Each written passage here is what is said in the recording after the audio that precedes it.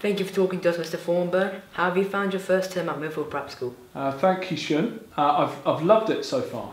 It's flown by. It's been a whirlwind, but as a family, we've been made to feel really welcome here, and I've loved every minute of it. It's been great. I hope people have enjoyed me being here as much as I have enjoyed being here myself.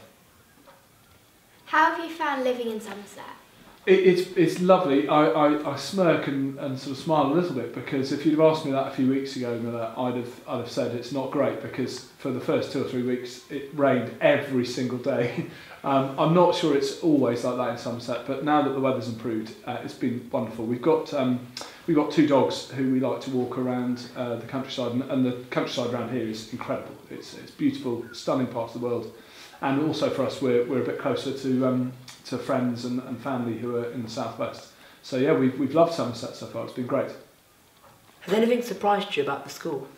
I think, interestingly, most people will know that Millfield, as you know, the prep school and the senior school, we're quite big, and I was a little bit surprised at how easy it was to fit in here. We're not a huge school, but we're fairly big, and I've been made to feel very welcome. I thought that was, perhaps when I came here, I thought I'd find it hard to sort of get to know people and find my way around, but it's been the opposite of that. It's been really easy to settle in, and people have been very helpful and kind at welcoming me. So that was a really pleasant surprise, actually.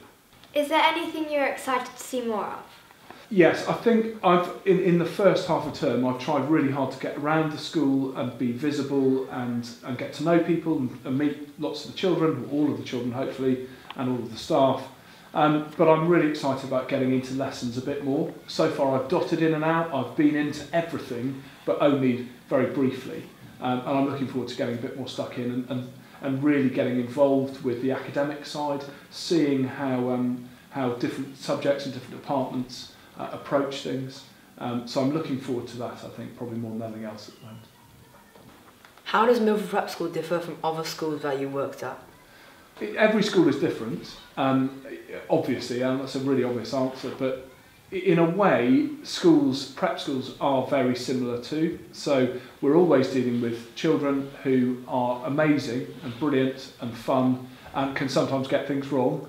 So we're always dealing with that side of things. Probably the biggest difference from any school I've worked in is just the array of stuff that's going on. So whether that's the academic side and the options of languages that you can take, the music, the different instruments, the sport, the activities, there is so much on offer here, and that's probably more than any school I've ever worked in. It's just that vast array of stuff. What has been your standout moment since you've arrived here? That's a really good question, because there's been quite a lot. We've done all sorts of brilliant things as a school recently. Lots of great results on the sports front, but probably the biggest thing for me has been the Moana production that we were all involved with. I think, in fact, you were certainly in it. Sean, I don't know, maybe you weren't, but I was not in it. There were a lot of children involved, 100 and something, maybe 100. I'm maybe making this up. 130 children involved in all parts of it. So whether that's acting, dancing, singing, behind the scenes, doing the technical stuff, the sound. And it was a brilliant showcase. We did that up at the senior school in their theatre, so it was wonderful. Did you enjoy that, Miller? Yeah, I loved it. It was a good event, a really good highlight for me. If you had to summarise Millfield Prep School in 3 words, what would they be? Well, let's see. I could just say full of opportunity. That's 3 words that I think sum it up. But it's busy, it's fun, it's energetic, it's enjoyable.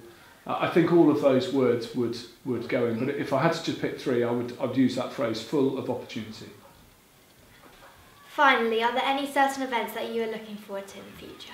Yeah, there's certainly one that I know of that's coming towards the end of the year, and you can probably both tell me a bit more about that. That's in the summer term, I think, and that's the Rock and Pop concert. I've heard that's a really great day and good fun. We've got things like the celebration of the Jubilee, that's coming up next term as well. We've got some national finals coming up this term, so I'm excited about those.